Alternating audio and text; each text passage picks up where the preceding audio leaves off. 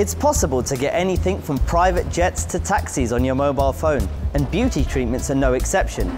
Startup Blow Limited is like an Uber for beauty, offering anything from facials to manicures via a smartphone app. CNBC decided to try it out. Structural shift number one was all about media shifting to on-demand. Shift number two was about products moving to on-demand, which became e-commerce and multi-channel retail. And shift three is all about services on demand. So either you walk to a service or the service comes to you, enabled by mobile phones, which aggregate a fragmented industry. When you get to services like beauty, you're physically going into someone's home, and you need to make sure you deliver super high quality services to get repeat. Blow Limited is looking to raise £1 million via crowdfunding platform Seeders. Our round is mostly done, but we decided to top up with crowdfunding for kind of two reasons.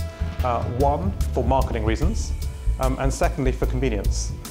So we have a long shareholder list, and we think a crowdfunding platform is a really good way to manage administration of the long tail list of shareholders. But the startup is playing in a hot space with a number of companies popping up in recent times. We're the leading player in London, and we're looking to expand geographically, which is why we're raising money, to test our way to launch new areas, and then build marketing and launch playbooks to launch in multiple cities. So that's the next step. In terms of how we grow, it could be in partnership. So we're talking to a range of partners who are attracted by the model, so retailers, consumer brands and others, and we will look at bolt-on acquisitions where it makes sense. But in the first step, we're going to expand in the UK to prove and build the playbooks to expand perfectly, learn how we do it, make mistakes close to home, and then expand internationally.